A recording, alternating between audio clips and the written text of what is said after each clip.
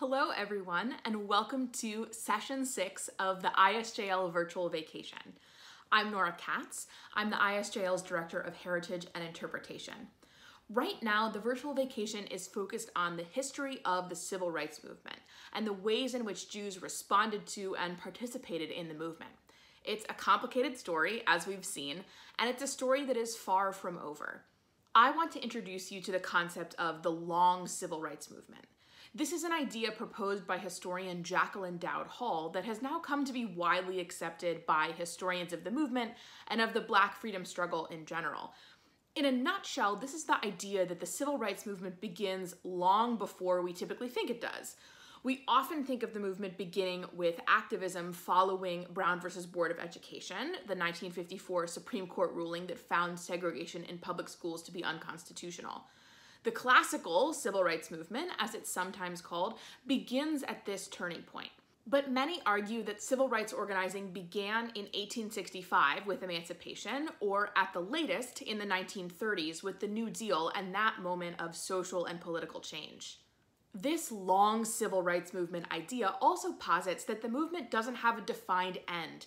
Too often we talk about the movement ending with the Voting Rights Act of 1965 or with the assassination of Dr. King in 1968. But in many ways, the movement for Black civil rights and equal rights for all was just getting started. The 1970s and the 1980s were key moments in organizing for Black civil rights, especially surrounding issues like housing insecurity, education access, and gerrymandering.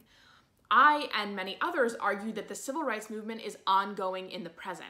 Jacqueline Dowd Hall, who gives us the term, the long civil rights movement, cautions us to avoid thinking about the movement as a thing of the past and encourages us to understand that the fight for equal rights is ongoing and will continue until all people are free. So it's in this intellectual tradition that I'm excited to bring you today's session of the ISJL Virtual Vacation. Something that I always try to emphasize for our Southern Jewish Heritage Tour groups is that the South, too often viewed as a place where equal justice is unattainable, is actually the beating heart of the ongoing movement for Black civil rights. Some of the most exciting, groundbreaking, and meaningful organizing for a more just future for our country is happening right here. So I want to celebrate and shine a light on that during today's session. I got the chance to chat with colleagues and friends of the ISJL who are doing different kinds of justice work in the South today. I'll introduce them to you as we meet them. First, I chatted with Rabbi Salem Pierce. Rabbi Pierce is the new executive director of Carolina Jews for Justice, based in North Carolina. She served as an ISJL rabbinical intern while she was in rabbinical school, so it was wonderful to catch up with her and learn about her current work. Carolina Jews for Justice is a relatively young organization. Rabbi Pierce talked to me about fighting for food access and voting rights in North Carolina and explained how her work is deeply rooted in Jewish values. Hi, my name is Rabbi Salem Pierce. I am the Executive Director of Carolina Jews for Justice, which is a statewide organization in North Carolina. We have 4 chapters around the state, and basically we try to mobilize the Jewish community to take action on issues of justice that affect, of course, the Jewish community here in North Carolina, but the whole community in North Carolina, because we believe we have obligations as Jews, not only to ourselves to make this a more just world for ourselves, but a just world for our neighbors and friends as well.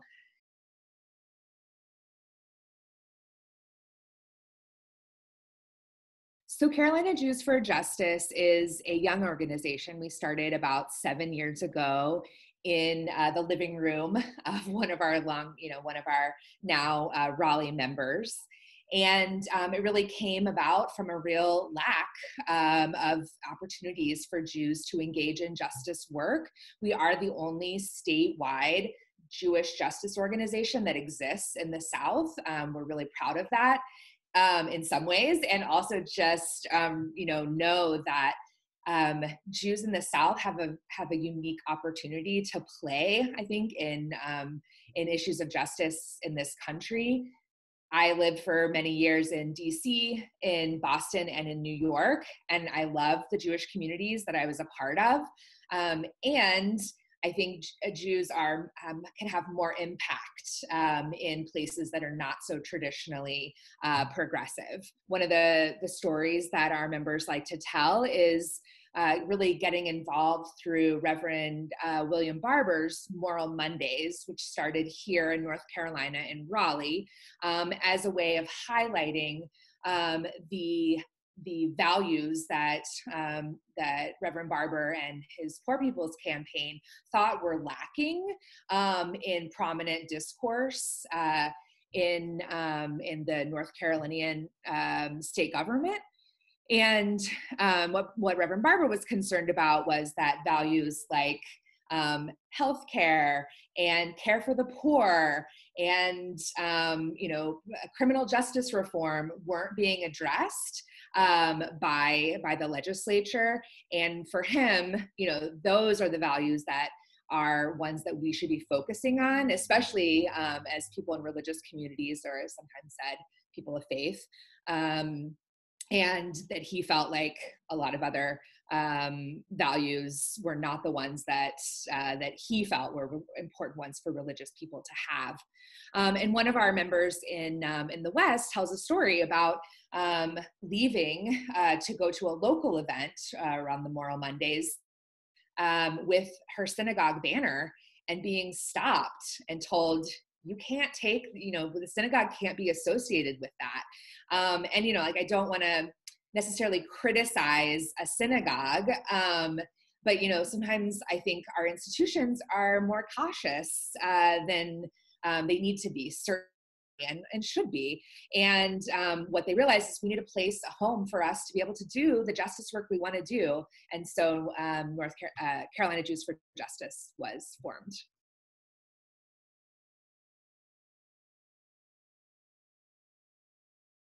We do have, I would say, what are many Jewish core principles.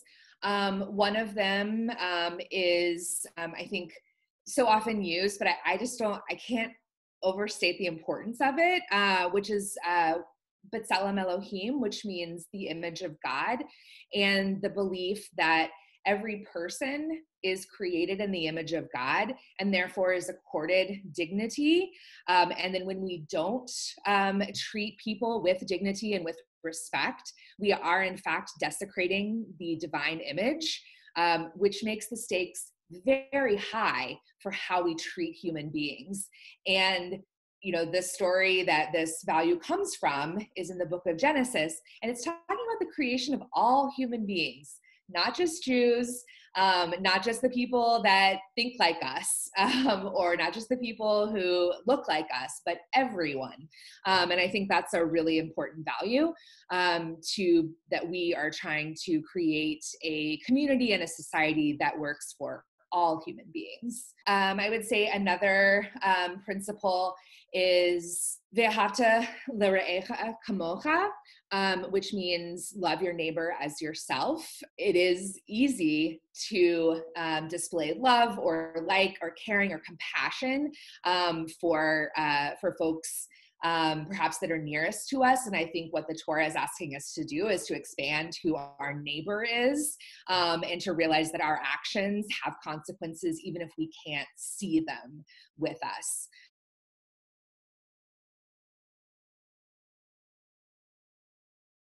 So here in Durham, where I am, one of the things we've done is to partner with some local organizations, the Poor People's Campaign for one, and then another organization called Raise Up NC, Raise Up North Carolina, which works on getting the minimum wage up to $15 an hour.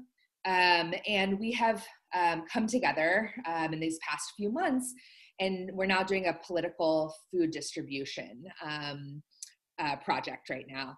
And this is an acknowledgement that these are very hard times and the government has not stepped up. There's been a crisis around poverty and food insecurity for a while now, but the pandemic has worsened that. And we haven't seen the appropriate response from our government. So these three nonprofit organizations got together, including us, to be able to distribute food every other month every other week for free to anyone who wants it. And it's not just your typical food pantry in many ways. One of them is that it's all fresh produce, which I think is amazing, from local farms. And, I mean, canned tuna has a place, but it is really nice to be able to give folks fresh food. And then we're combining this with opportunities for political education, for people understand like how we got here. We are the richest country in the world, and North Carolina has all of the resources it needs to be able to feed its residents. We don't need to have people hungry in this state or in this country. And that's a choice that we have made. And also, we invite everyone who comes and gets food to come back another time and distribute it with us. Everyone who distributes gets a box. Last time I did it, I got a box. I don't necessarily need it, but I think it's important, to have this model of everyone gives away and everyone is able to get as well. And it's not just a matter of charity, but a matter of solidarity, because we all are workers. Now, I happen to not, make minimum wage. I'm comfortable and am able to have a salary and benefits, which not all folks are. But I still am, a worker, and I want to be in solidarity with those who are also working. And then the last part of this project is doing some canvassing to try to build power among these organizations, getting folks involved in other parts of the organizations. So that's one project we're doing. Another big one right now, obviously, as November 3rd looms, is trying to get folks involved in voting, such a crucial part of civic engagement in our democracy.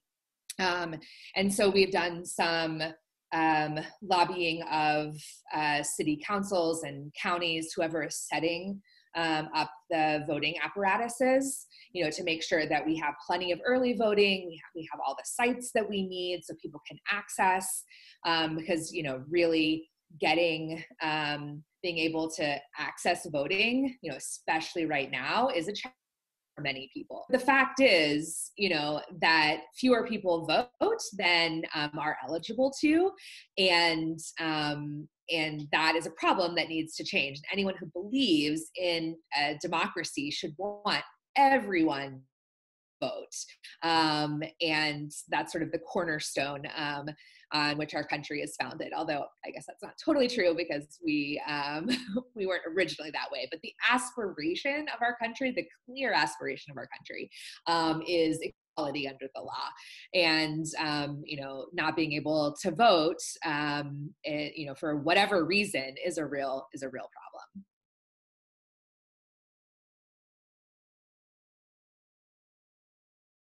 I think a couple of things that I've been thinking about. So in my last job, I was able to travel to Montgomery, Alabama, to visit the Equal Justice Initiative Legacy Museum and Memorial.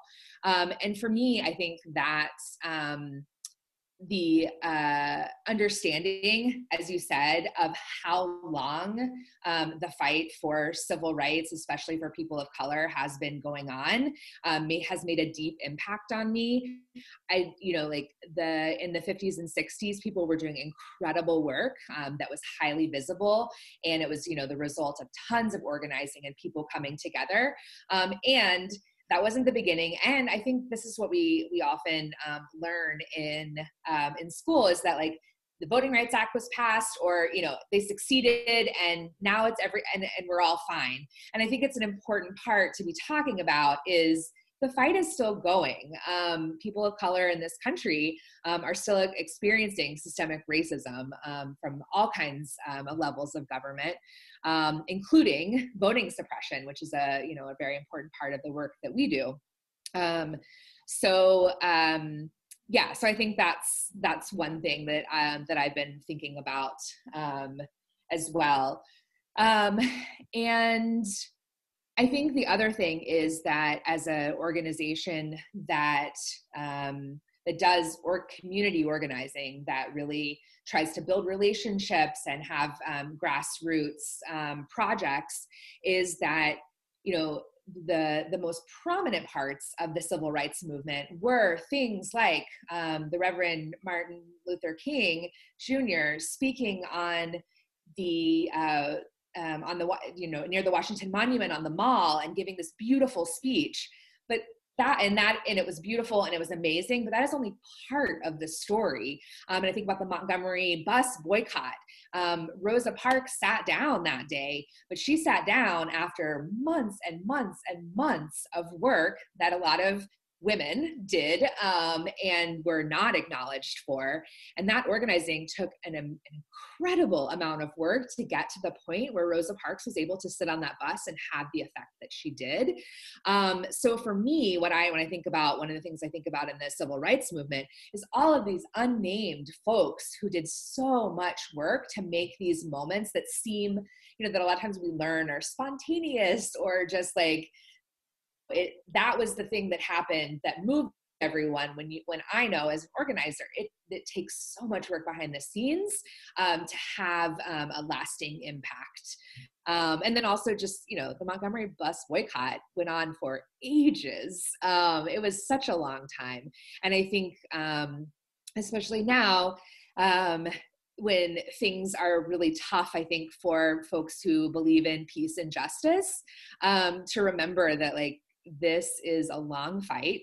And as Dr. King made famous, the phrase, the arc of the moral universe is long, but it bends towards justice. And I think right now, I think we're feeling more than ever how long it is.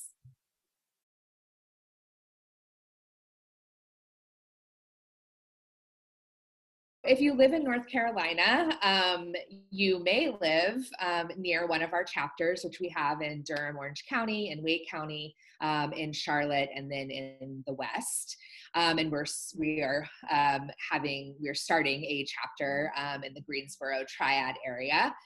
So get in touch with us if you live in one of those areas. And if you don't live in one of those areas, still get in touch with us, since we do have so much going on online right now. There are different ways to engage, and we have different working groups and issue areas that we work on. And we would love to just get to know you and start building a relationship, looking towards a time when we can all gather together and when we have sort of a clearer idea. This is a time of a lot of uncertainty right now. And so I think that Jews having community with other Jews who are interested in justice issues is so important. Even if we're not able to do all of the things that we want to do right now. And the other thing I'll say is, if you're outside of North Carolina, you can support us financially with donations. And I just want to say something about that, because I think a lot of times that giving money is derided as sort of low impact and shows a lack of commitment or something.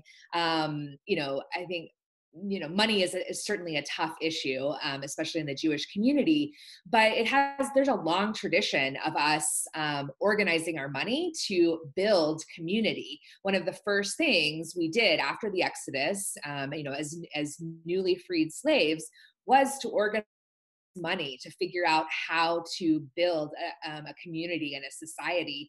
And that is still true now, that need to do that.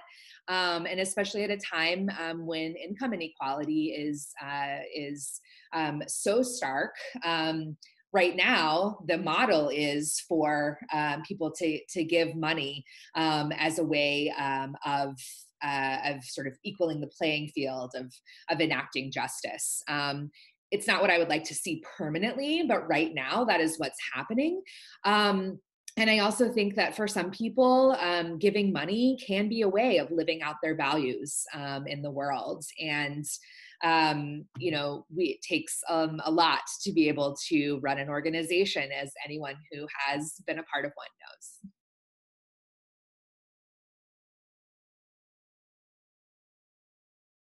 I think there's a real opportunity for Jews to make an impact on justice issues. By ourselves, we are tiny, even smaller proportion in the South and in other places in the country. But when we join together with other folks who are traditionally marginalized or are minorities, there's a lot of opportunity for us to make a big impact. Now that we've learned about Southern civil rights organizing on the local and state level, let's talk about regional advocacy work. You've likely heard of the Southern Poverty Law Center, an organization that fights hate and injustice through the legal system across the South. The SPLC umbrella also includes Teaching Tolerance, an organization dedicated to providing social justice and anti-bias resources to educators across the country, and the Civil Rights Memorial, a contemplative monument and interpretive center in Montgomery, Alabama, that honors those who lost their lives in the struggle for justice.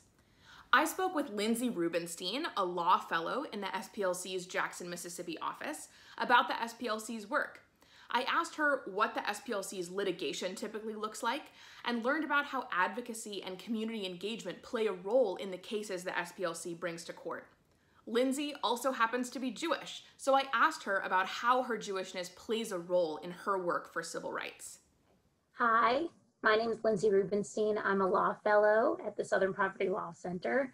I'm based in Jackson, Mississippi, although I'm coming to you from my childhood home on Long Island. And the Southern Poverty Law Center is a civil rights organization that was started in Montgomery, Alabama, over 40 years ago.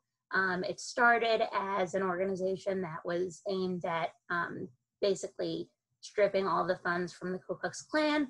And we have expanded in a lot of ways. Now we track hate groups across the country, and we engage in litigation in various impact areas that we've isolated that work towards civil rights for all people in this country. I am a law fellow on the Children's Rights Practice Group, so that means that I work for the rights of children in Mississippi and across the Deep South. And so what that means for me is that I focus on mostly education equity, the school to prison pipeline across the Deep South, and most importantly, and my biggest practice area has been so far keeping public schools public. So that means keeping public money in public schools and fighting a privatization agenda for public schools so that all children have access to the same or equitable resources throughout the Deep South.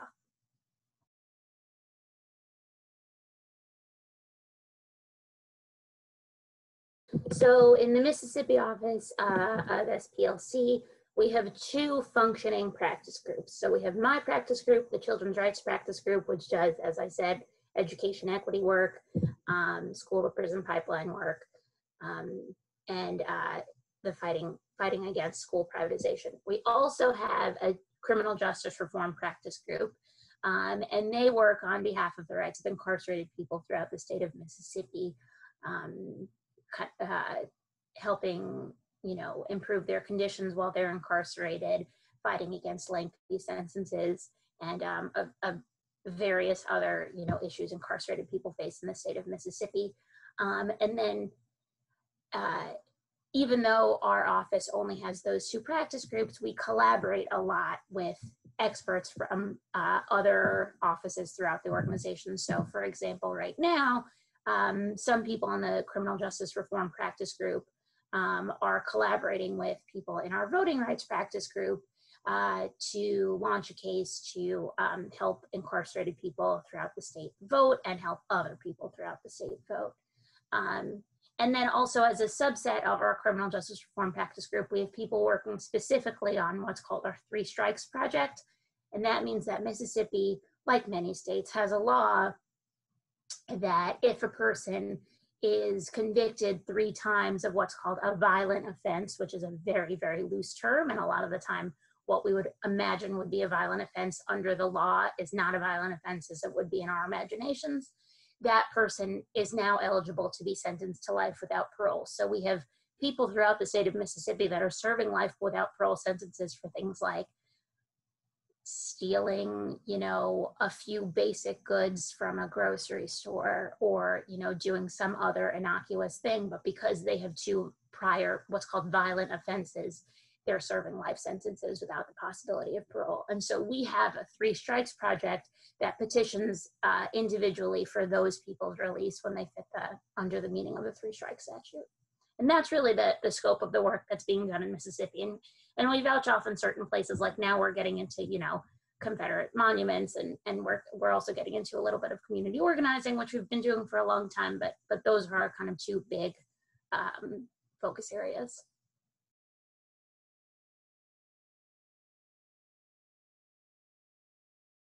SPLC kind of expanded, almost basically exploded after the 2016 election. We went from like 130 employees to like over 400 employees in like less than 6 months. It was wild. So because of that rapid growth and trying to build the infrastructure to kind of support all of the people that were coming on, the work that was being done to kind of collaborate across practices and projects and offices kind of fell by the wayside. So we're working now to rebuild that muscle. So practice groups will be working with teaching tolerance to, like, okay, so for the children's rights practice group, we work a lot with teachers unions, because a lot of the time the teachers unions will be saying that the administration is wanting them to do something that they know is, you know, not good for the child or for the children that they see every day. So we work a lot with teachers unions. We have a very strong relationship with them. And because of that, also teaching tolerance has a really good relationship with the teachers unions as well. And teaching tolerance is basically helping people that are in the classroom every single day. And so that's one point of collaboration, but there are a million points of collaboration, not just with teaching tolerance, but with the Intelligence Project, which helps our LGBT and special litigation practice group. Because that practice group kind of focuses mostly on hate crimes and hate groups, and the hate that people suffer based on their sexual orientation or their religion or their gender identity or their race.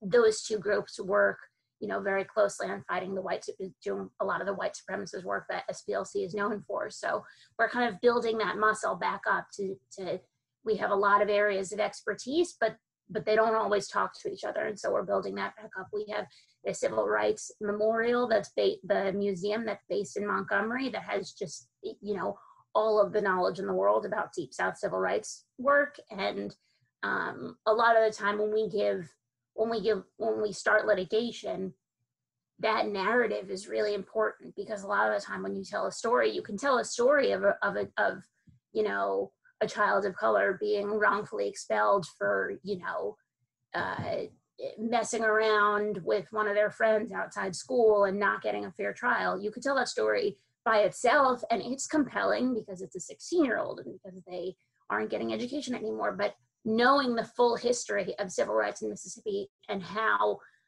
people of color kind of were forced out of the public education system, and then when they were forced into the public education system, the state allowed it to crumble. Telling that story with a larger narrative is much more compelling. So we're trying across the department and across the organization to kind of build up this muscle.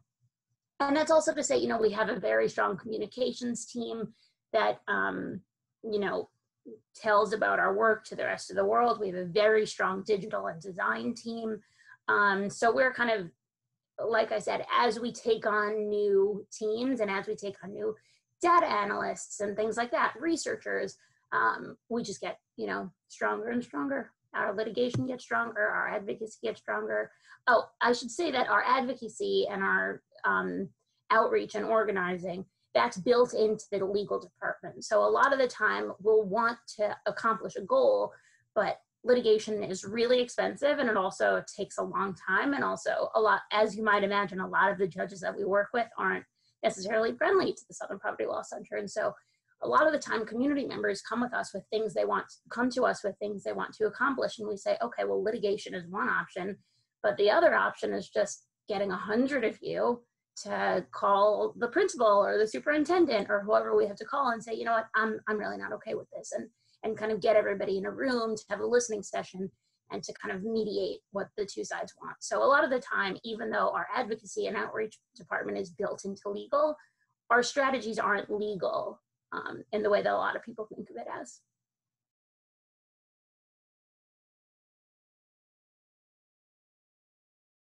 It could look like a lot of different things.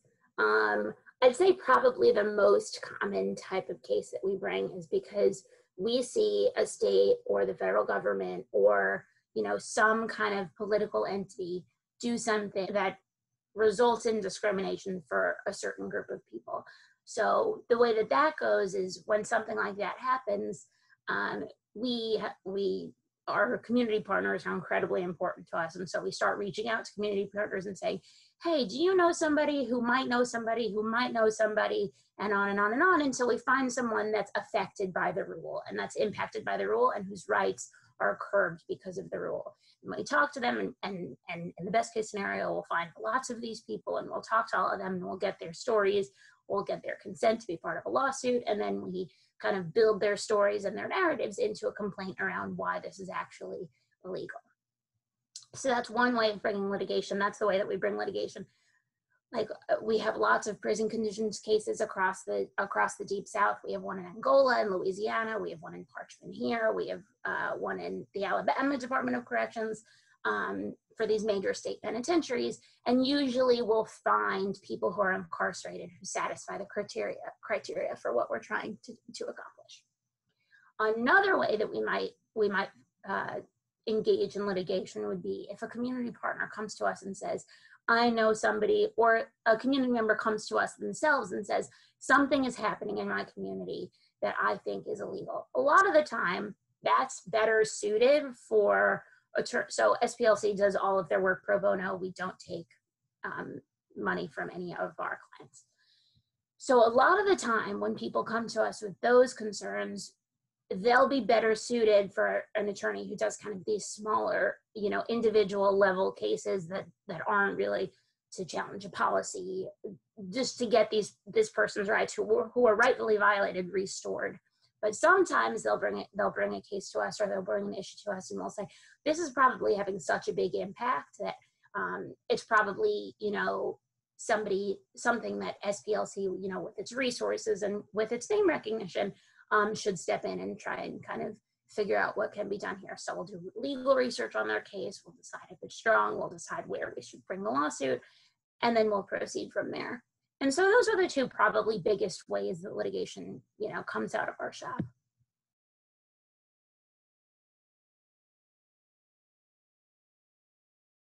I think that what SPLC tries to accomplish when it says things like, the march continues, when it preserves all of this history, it's really saying, the civil rights movement, first of all, isn't just our own. Second of all, doesn't just exist in this time and place, but is part of a larger, not only American, but kind of global push for rights and equity for all people. It's born out of, this much deeper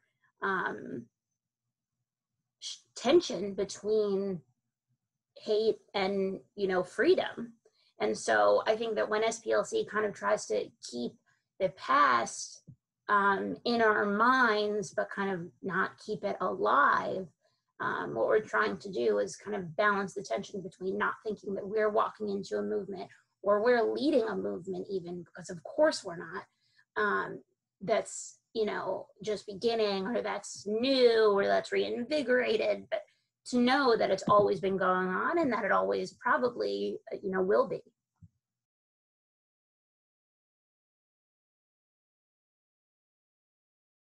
So SPLC started a voting rights practice group back in February 2019. So we're relatively new, but we've been doing voter registration work, especially for incarcerated people, for a very long time. But now we have a practice group that's devoted to litigation on it. So as you can imagine, the voting rights practice group is kind of swamped in these last several months. They've been doing state-specific work throughout all of the states that we operate in. So that's Louisiana, Mississippi, Alabama, Georgia, and Florida. But they also consult on work across the country that people are doing, and they have good relationships with voting rights experts and voting rights lawyers and voting rights thinkers throughout the country as well. But they're kind of our, resident experts on voting rights. And so in Mississippi, this election cycle, one of the things that they're working on, we just filed a case in Mississippi that we're waiting. I think that we filed a motion for what's called a preliminary injunction. So that means to stop. That means that when you file that, you're asking the court to tell the state to stop whatever it's doing until the lawsuit is either won or lost. So in the Mississippi case, one of the things that we're challenging is obviously because not only is there an election coming up, but we're also in the middle of a global pandemic.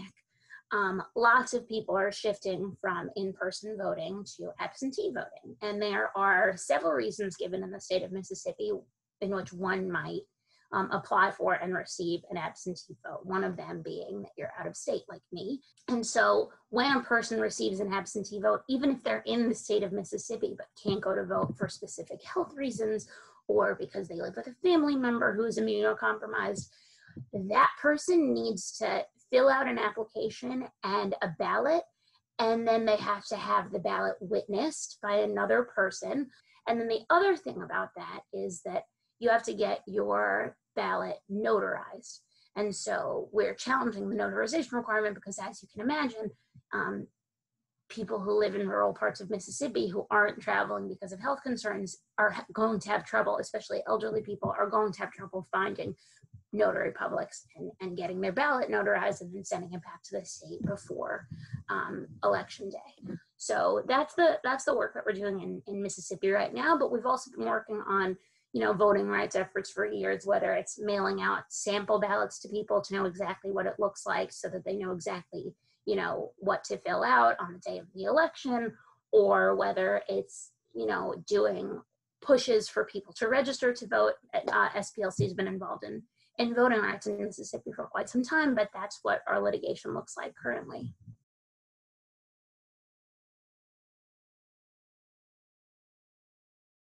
My daily Jewish practice is not as important to my civil rights lens as my long generational history of struggling and surviving and struggling and surviving and struggling and surviving. And I didn't have that kind of historical perspective. Of course I did. Of course I could talk about the Holocaust when I was 16 and 17 and when I was younger, but now I kind of see Jews as people who are in constant, circular motion, in the same way that I think that lots of civil rights movements are in constant, perpetual circular motion.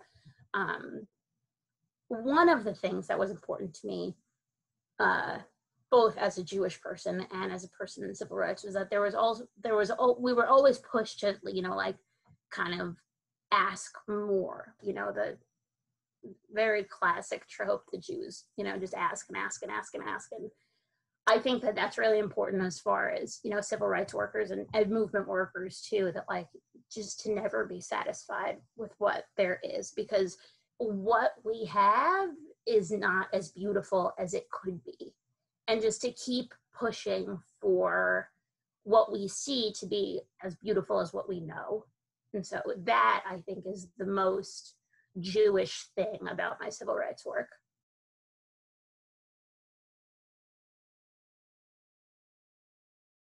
I would first, if people want to know more about, not about SPLC specifically, but how to internalize within themselves and within their families, how to live the principles that we espouse, I would recommend first going to Teaching Tolerance, called teachingtolerance.org. That's their website. But then if they want to learn more about SPLC and the civil rights work that we do, they could go to splcenter.org. They could read about, we have an active docket on that website. We have our history. We have a civil rights history. We have a history of our founders. We have resources to the Civil Rights Memorial Center. We have information about white supremacy, and we have information about, this lost cause narrative of the Confederacy that's being espoused and has been espoused by the sons and daughters of the Confederacy, which is, that it's a tragedy that the South lost the Civil War, and this whole kind of spin. We have this whole kind of historical lens of the past and present, to the extent that those words are actually descriptive and mean anything, the past and present civil rights movements on our organization's website. And we also have a donate button if you are inspired by our work that you could give to us, and we can keep pushing for the rights that we so desperately seek to see. There's always more that you could be doing.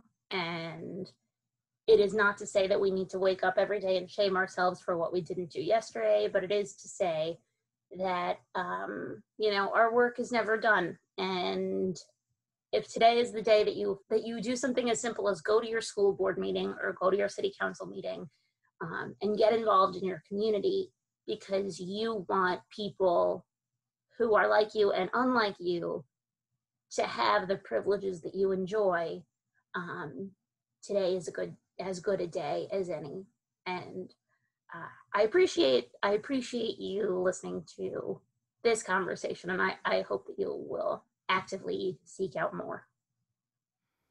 Now, I know you're wondering, if I'm a fan of the ISJL and I want to be involved in social justice work in my community, where do those two things intersect?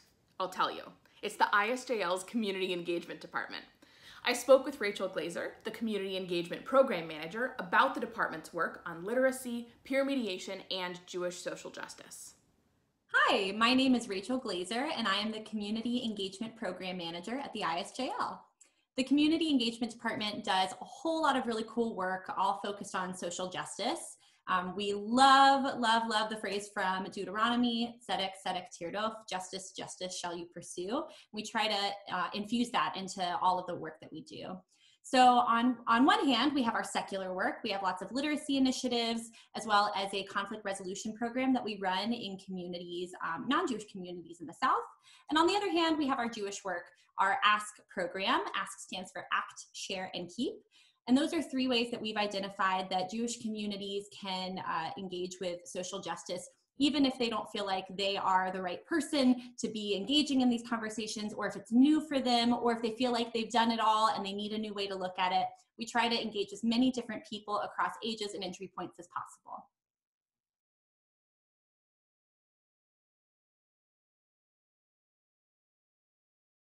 The ASK program is really beautiful and really exciting to me personally, because I think that Jewish social justice shouldn't just be on a mitzvah day. It's a part of our everyday lives. It should be a part of our practice, both in the synagogue and in the wider community. So the reason we have our three pillars, act, share, and keep, is because not everybody's going to engage with social justice in the same way. ACT is more action focused. So we give folks ideas of how they can get out there, give them tools and tasks that they can actively do, or that they can brainstorm for meaningful long-term service opportunities and not just one-off projects, all rooted in Jewish text and Jewish ritual and practice. Share is more dialogue focused.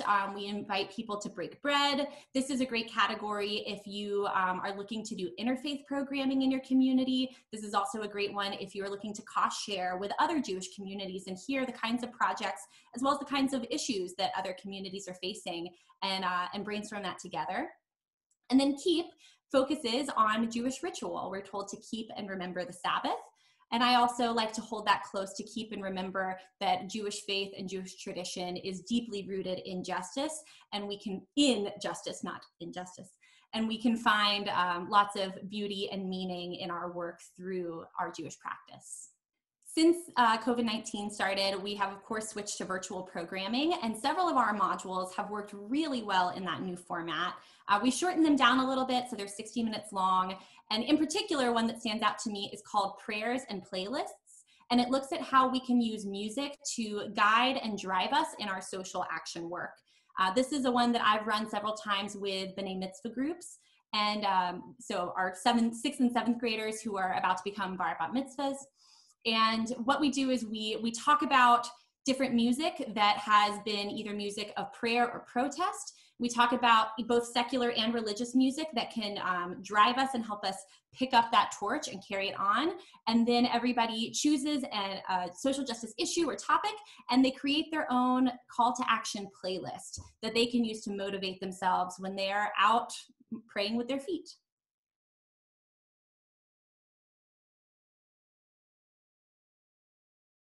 Being from Georgia, I'm very familiar with the story of Leo Frank, who the play Parade is based on.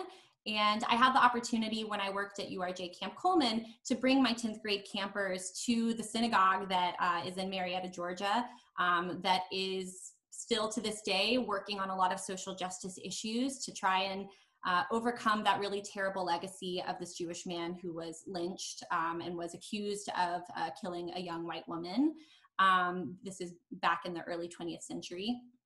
And so for me, it hits home for a lot of reasons. You have the persecution of a Jewish person, anti-Semitism that is very closely tied with anti-Black racism in my home state. And so a lot of the work that synagogue does now is much broader and broad, not meaning that it's not deep as well, but they have also worked with the LGBTQ plus community and I believe lots of other communities in Georgia who still to this day are struggling to obtain the rights that we all love and know and deserve. So working with Rabbi Steve Lebo, who actually now is the rabbi of my home congregation in North Georgia, was really exciting, even if it was just for a quick afternoon. I think trips like that were really meaningful for me as I was forming my Jewish identity. And Nora, I know the kinds of trips that you lead are very similar to that and much in line and have that same sort of power for the people who go on them. So hope that everybody will go on your trips and they will come back and continue that work with programs like mine.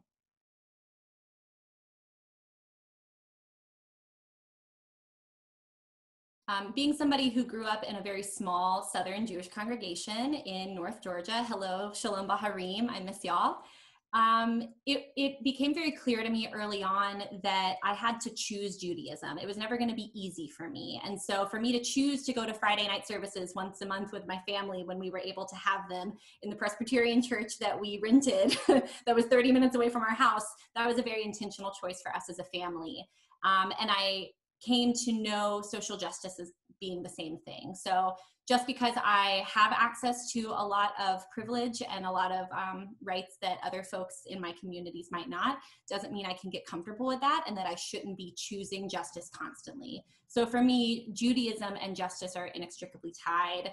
I love that the prayers that we say every day, and especially on this time of year at the high holidays, remind us that we always have the chance to do better, and that it's not just on us, it's on us as a community. One of the things I especially love about Judaism is that we're not really encouraged to pray alone. We're encouraged to pray together. And I think justice work should be the same way. You are not obligated to complete the work, but neither are you free to desist from it. It's upon all of us to work for a better world, even if we don't necessarily know that we'll get to see that world in our lifetime.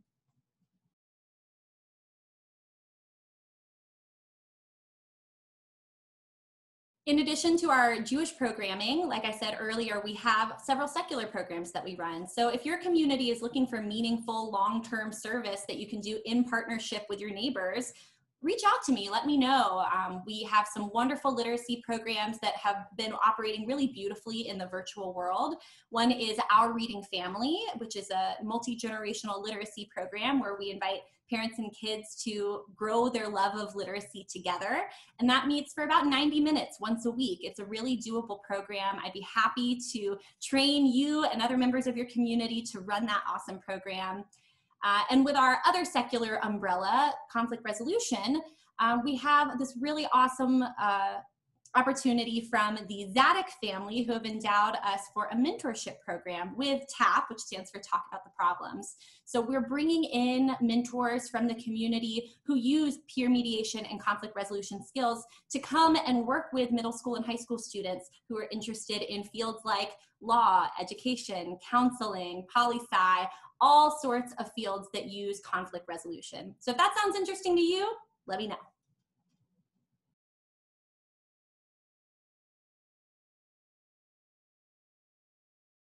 If folks are interested in bringing an Ask module to your community virtually, you can reach out to me, Rachel Glazer, at rglazer@isjl.org. You can also check out our page on the ISJL website. And while you're there, you might see a little yellow donate button. Feel free to hit that and support the work of the ISJL across all of our wonderful departments. I love hearing about the work that these incredible people are doing. And I want to thank all of them so much for generously giving their time to share their wisdom with us. I hope you leave this session inspired, as I am, to find opportunities to advance racial justice in your community and in our nation. As Lindsay said to us, now is as good a day as any to do something to make our country a better place for everyone. The next session of the ISJL Virtual Vacation is a continuation of this civil rights thread. We're keeping it local once again with a conversation about the civil rights movement in Mississippi. In many ways, Mississippi is the heart of the movement, and there is so much amazing interpretation of that history across our state. We'll hear from my colleagues at Jackson State University and the Mississippi Civil Rights Museum, and we'll meet some key figures in the history of the struggle for Black civil rights here in Mississippi. We'll also learn about how Jewish leaders and activists like Rabbi Perry Nussbaum, Rabbi Charles Mantonband, Andrew Goodman, Michael Schwerner, and many others fought for racial justice in this state. I'm so excited for you to join us. That session is on Tuesday, October 20th at 11 a.m. right here on the ISJL Facebook page. You can learn more about the ISJL Virtual Vacation, sign up for email updates, and watch all of our past sessions on our website. If you're not getting our emails, you really should. You'll get a detailed introduction to each week's session, a recap of the previous session, and lots of resources to explore these stories in more detail. Last week's email featured a playlist of songs by performers who appeared at the Stars for Freedom rally at the end of the Selma to Montgomery March in 1965. So if you want to be a part of the exclusive group receiving these emails, or if you want to read any of our past emails, please check out the ISJL Virtual Vacation website. Thank you so much for joining us today. We'll see you next week, same time, same place, to learn about the movement in Mississippi.